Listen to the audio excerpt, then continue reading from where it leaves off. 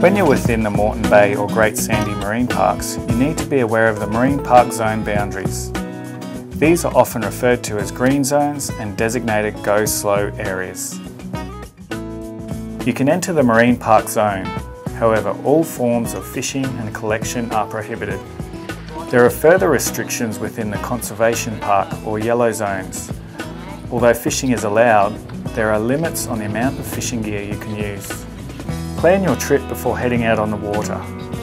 Refer to official navigation charts, study the zoning maps, and ensure you know how to use your GPS.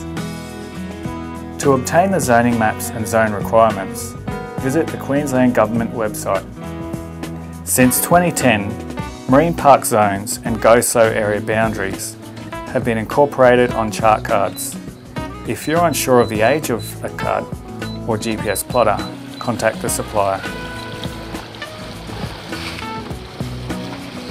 Your GPS plotter can show you the depth of water you're travelling through. Remember, the colours on the plotter screen indicate different depths. You'll also see numbers and contour lines. Contour lines apply to the outer boundary of some go slow areas, so it's important you monitor your depth. Marine parks or green zones are generally defined with a magenta line and text.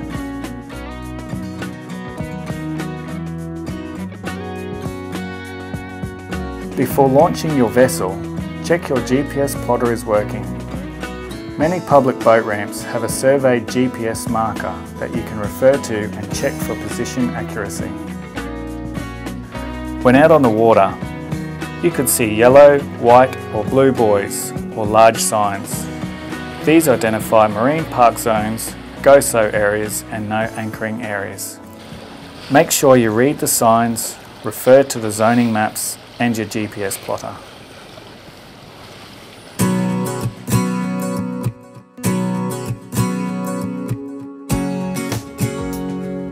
When within a marine park zone, all fishing equipment must be stowed and secured. This means all fishing lines and crab pots must be within the vessel and inoperable. Each year there are many reports about turtles and dugong that have been struck, injured or killed by vessels. You must operate your vessel off the plane or in displacement mode when in a go slow area. Freestyle water sports are not allowed. By following these rules, you'll help protect wildlife and their habitats.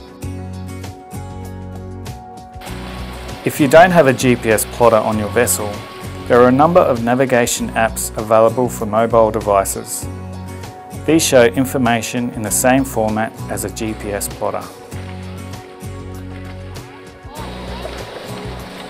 Breaking marine park zone rules or speeding in go slow areas can result in a hefty fine.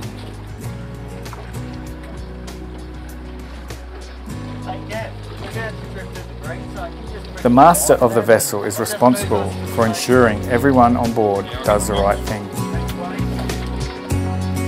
For more information, visit our website or contact your local Queensland Parks and Wildlife Service office.